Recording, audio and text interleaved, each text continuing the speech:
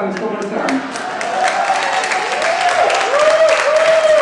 Muy bien, muy bien. Hola, ¿qué tal? Mi nombre. El problema de la innovación, cuando a mí me contratan para que les ayude a innovar, es que todo el mundo quiere que les ayude a generar más ideas. Las ideas no son el problema es el problema. Ahora, eso suena un poquito raro, ¿no? Yo en esta plática muy corta les quiero enseñar un método que yo he descubierto para rápido salir de la caja. Y vamos a con esto empezar, entonces, si el problema es el problema, vamos a analizar un problema. ¿Están listos? Ok, ustedes tienen que agregar una línea para convertir lo que van a ver en la siguiente lámina en 8. ¿Está clara la tarea? ¿Quedó claro? Mira, agregar una línea para convertir lo que vamos a ver en el siguiente slide en 8. ¿Ok? Eso es la imagen. Levanten la mano los que lo tienen resuelto. Ya vamos rápido. A ver, tú con la camisa azul, sí. ¿Cuál es la solución? Trazar una línea al final de los cerillos también vertical. ¿Ok? ¿Dices esto? Sí. Muy bien. ¿Está todos lo tenían así? Sí. Súper fácil. Todos entienden entonces esta parte del problema. Ahora va el segundo problema. Vamos a hacer otra vez. Agregar una línea para convertir lo que vemos en la siguiente lámina en 6. ¿Ok? ¿Todos claro? Ok, agregar una línea para convertirlo en 6. Levanten la mano cuando lo tienen. Mano. Necesito manos. Manos, Guadalajara, por favor. Una mano. Ah, tú dos conoces. 2 manos. Ok. ¿Cómo te llamas? Giovanna. Dime por favor, Giovanna, ¿qué tipo de línea que tengo que hacer? Lo que se me ocurre en realidad es una línea horizontal justo a la mitad. Ok, vamos a ver. Entonces, tú dices, vamos a agregar aquí una línea aquí. ¿Sí? Sí, por Ahora, pero especificar 6 qué, ¿no? Y yo ahí tendría 6 partes. no, eso es aburrido. Otra solución, ¿qué más podemos hacer? Si la línea está aquí en medio, ¿qué podemos hacer? Entonces, mira, vamos a agregar la línea, vamos a voltearlo y ya tenemos 6, ¿verdad?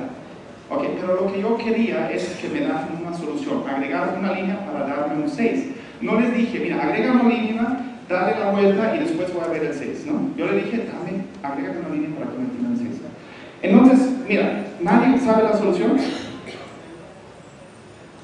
¿Qué pasa con esta línea?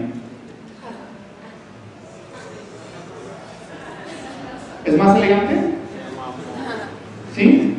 Mira, eso es, agregué una línea, ¿sí o no? Sí, agregué una línea. ¿Y lo convertí en, es 6 o no? Sí. Muy bien, resolví el problema sin darle vuelta y hacerlo. ¿Ahora hay otra solución o no? Vamos a agregarle otra línea para convertirlo en 6.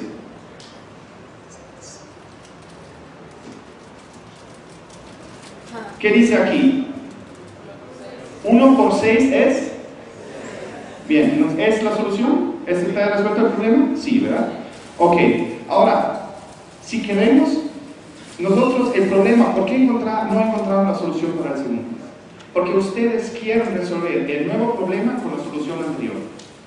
Y eso pasa no solo a ustedes, pero eso pasa a muchas personas en todo el mundo. Y entonces, ¿qué tiene que ver eso con pensar fuera de la caja? Vamos a ver, vamos a analizar el problema bien. Mira, el problema que les di fue agregar una línea para convertirlo en 6. Si yo divido este problema en agregar una línea y convertirlo en 6, yo puedo hacer la siguiente pregunta. ¿Qué tipos de líneas hay? ¿Qué tipos de líneas hay en el universo? Hay rectas, curvas, punteadas, zigzag. ¿Ok? Ahora, ¿qué tipos de 6 hay? Número romano, arábigo, escrito, otro idioma, inglés. ¿Ok? Si yo pongo ahora unas líneas aquí, yo describí bien el problema, qué es lo que quiero resolver.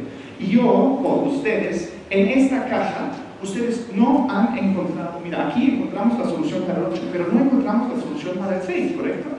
¿Por qué? Porque nuestro cerebro se quedó en esta caja. Nosotros tenemos la tendencia de responder muy rápido.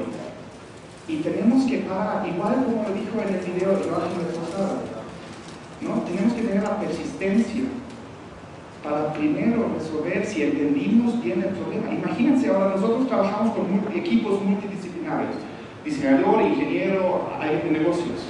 Si cada quien entiende el problema de diferente manera y todos empiezan a generar ideas, ¿qué tan probable es que se va a resolver el problema? Muy poco probable. Lo principal para un proyecto de innovación, lo que yo he visto, es primero tener muy claro cuál es el problema que quiero resolver. Entonces, si hago esto, por ejemplo, aquí en esta caja, curva y arábigos, ¿qué hubiera encontrado? Bueno, vamos a, escrito en inglés y curva, ¿sí? Hubiera a lo mejor pensado, ¿cómo se dice 6 en inglés? ¿Cómo se escribe? 6, ¿sí? Entonces, a lo mejor hubiera llegado a este punto. El primer paso es también observar qué problema tengo, porque ustedes pensaron que es un número romano 9, ¿verdad? Y no vieron que el 1 y el X puede ser 1 por, puede significar X, puede significar otras cosas. Entonces nosotros le damos nombre muy rápido a nuestras experiencias pasadas. Pero tenemos que abrirnos primero cuáles son las diferentes perspectivas desde cuál yo puedo observar el problema.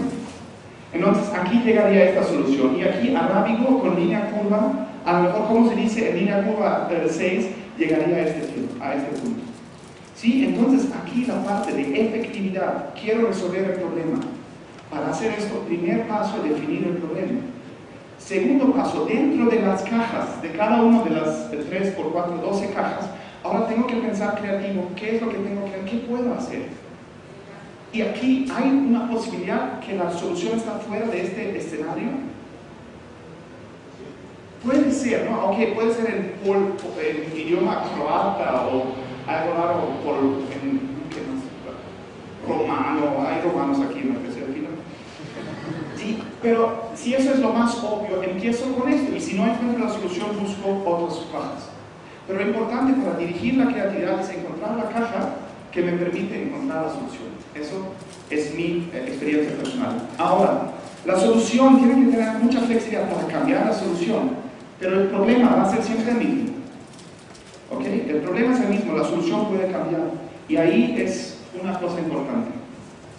Si no tiene la solución, si tiene una solución que no resuelve el problema, define el problema y get out of the box. ¿Sí? Salgan de la caja. Es todo por mi parte, feliz Navidad y nos vemos.